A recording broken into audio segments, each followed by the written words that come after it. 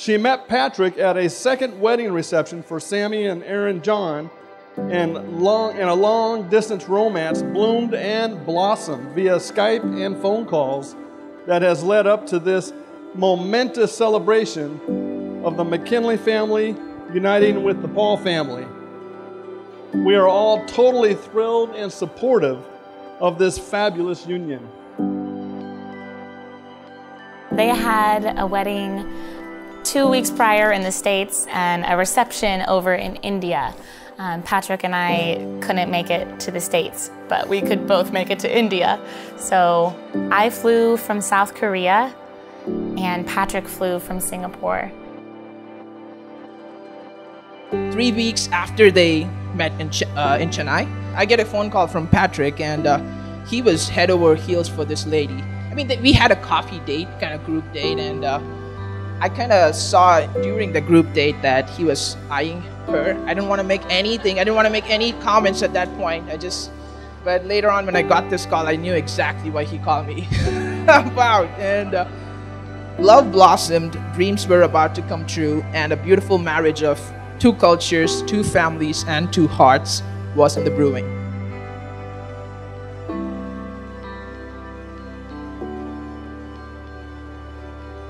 He texted me shortly after we first met and said, "It was great meeting you."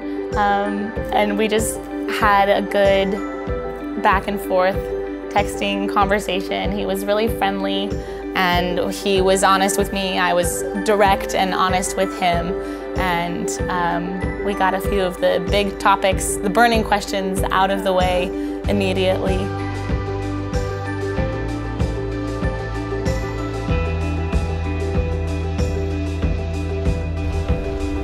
I know you're here.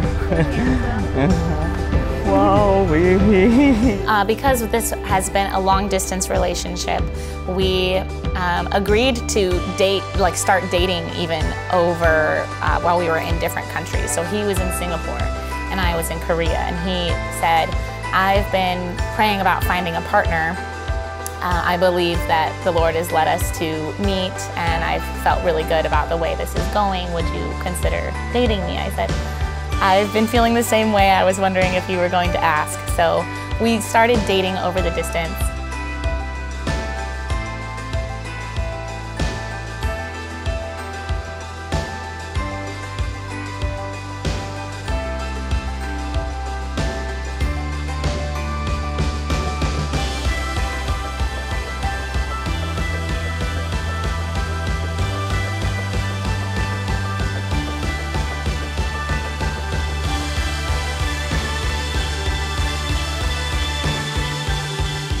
My wife Dorothy and I are blessed with 2 wonderful kids, Lena and Samuel. Lena, our oldest daughter, who is married to Isaac, is blessed with 2 wonderful boys, Braden and Brian. To those who might not know, they are the sole reason we are having the wedding in Louisville.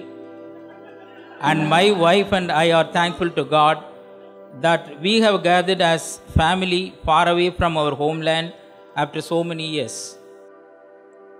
Now, this event, this ceremony, this wedding is very unique, wonderful, because 2 different cultures are coming together. Patrick will tie a necklace around bride's neck. Now this necklace is called Mangala Sutra in Indian language. Mangal means pure, Mangal means happy, Mangal means pleasant.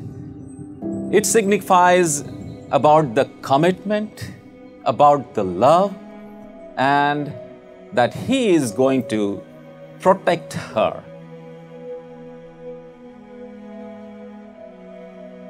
They secretly planned Patrick wrote us and said, "Hey, I want to propose to Katie on this day in this garden. Can you guys just be prepared with your cameras?" Yeah, it was really cute. We asked you guys to pose for a photo. And so we set all our bags down. We got everything all prepped and ready, made it all pretty. Yeah. And then for your perspective, you were posing for a photo. I was just posing for a photo. Underneath, there's this beautiful bougainvillea tree in the Botanic Gardens in Singapore, which is actually where we shared our first date as well.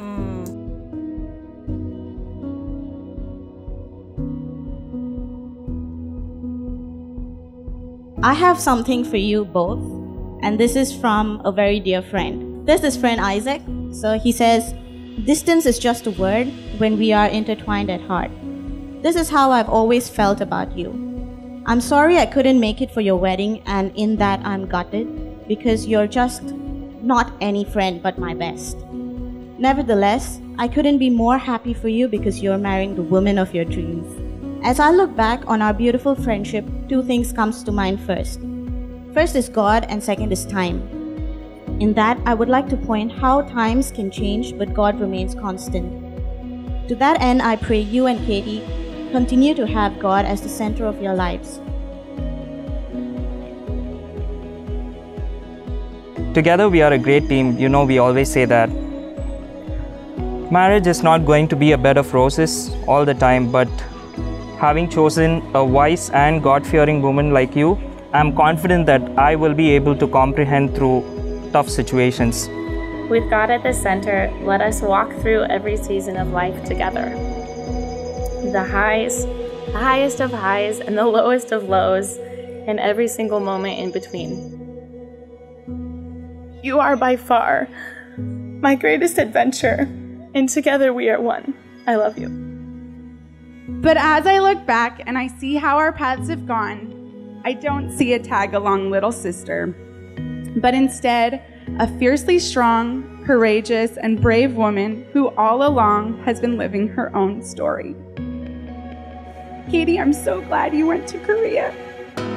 And I'm so glad you stayed true to yourself, pursuing your dreams and really living. I'm so glad you went to Aaron and Sam's wedding in India and met the love of your life.